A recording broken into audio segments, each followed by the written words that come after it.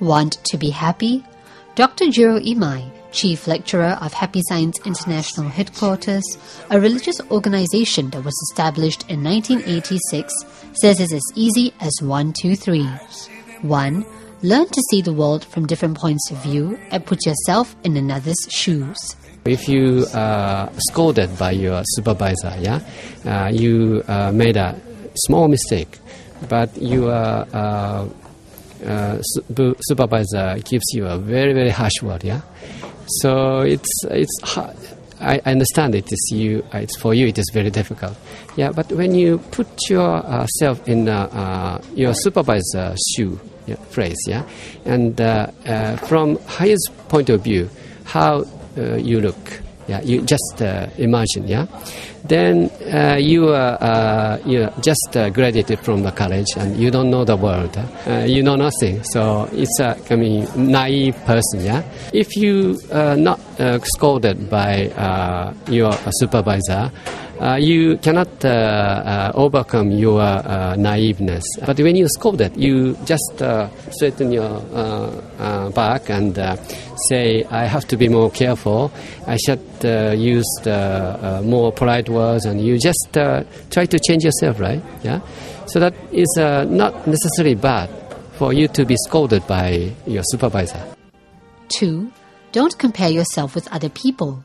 If you really want to be competitive, compete with yourself. Compare yourself with your past self. Perhaps you find a great deal of improvement in your ability or score or cleverness. You become more clever in 10 years and 5 years. So do not be discouraged by comparing yourself with somebody else, and praise yourself. And so you say to yourself, oh, you did a good job. To yourself, I did a good job. 3.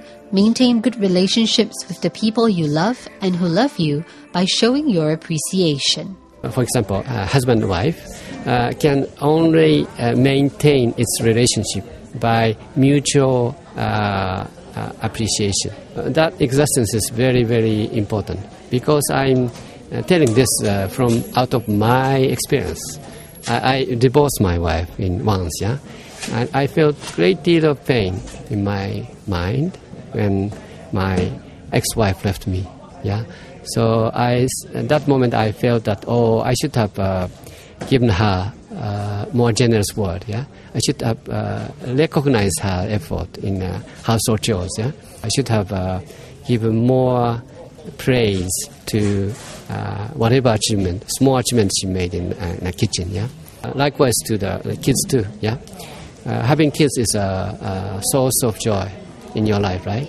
So even if whatever how naughty they are, no matter how they are dumb in their brain, not very slow in motion, they are cute ones.